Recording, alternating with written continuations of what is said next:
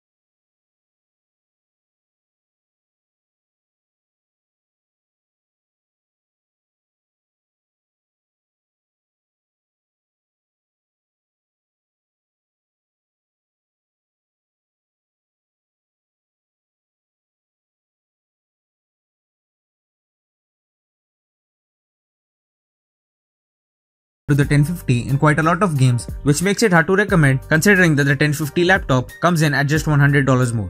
Overall, if you can get the laptop with the 1050, I would highly recommend it for gaming. So that's it for the video guys, thanks for watching. Please like, share and subscribe to the channel, and I hope you enjoyed the video. And I'll see you guys in the next video. Bye.